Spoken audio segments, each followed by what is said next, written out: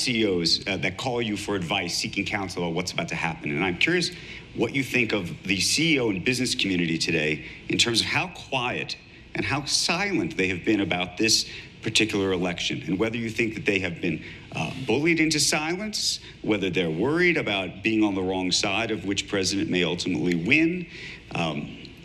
You know, most CEOs claim to hate the idea of uncertainty, right? They hate uncertainty.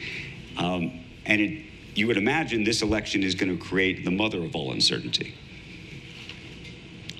Look, the New York Times published an op-ed last weekend that says that not a single Fortune 100 CEO has contributed as much as $1 to the Republican presidential candidate. If that is true, it is a stunning statement. Now, I would hope that some enterprising journalist would go back and see just how many CEO contributions there were to Mitt Romney and Bob Dole and George W. Bush, so they know just how strong that contrast is.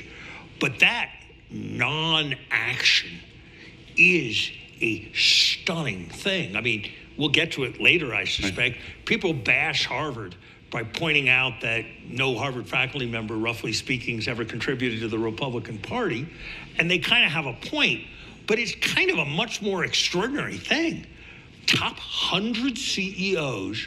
So I think that speaks volumes, and it deserves to be magnified. Look, I think it's a hard problem if you run a business organization facing the possibility of the election of a highly vengeful guy as president of the United States.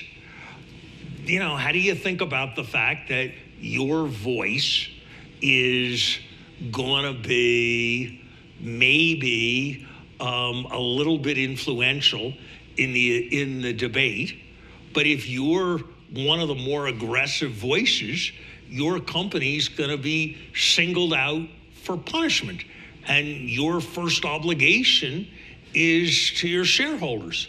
So I don't know that I approve. I don't know that it's what I would do if I were a CEO, but it's not like it's that hard for me to understand why people are relatively quiet with respect to their public utterance. Are you surprised by the likes of, and we're going to be having, I'm going to be talking to Peter Thiel here later. Now he supported the former president last time. We'll talk to him about that. But are you surprised by the vocalness, and you're on Twitter, of an Elon Musk or now a Bill Ackman, a longtime Democrat who seems to have switched gears, or Steve Schwartz? I mean, there does seem to be the, and those are the only ones that are vocal. I think there are not many. They're not, yeah, and there's Chamath and there's David Sachs. There's a number, but it's not like you could name 10. You could name 7, but it's not like you, who live in this world completely, can name 10. So, look, there's always, look, nature abhors a vacuum, and so do narcissists. And so there's a space to be filled where you can get a huge amount of attention commenting. So does it surprise me that some people who've made a lot of money in the world decide to fill that space? No, it would kind of more surprise me if nobody decided to do that.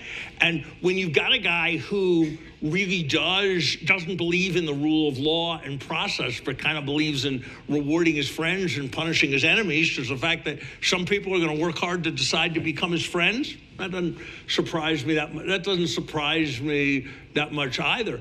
I think what's kind of more revealing is that there's never been any president who was so spectacularly unsuccessful in commanding the continuing loyalty of those he appointed to high office.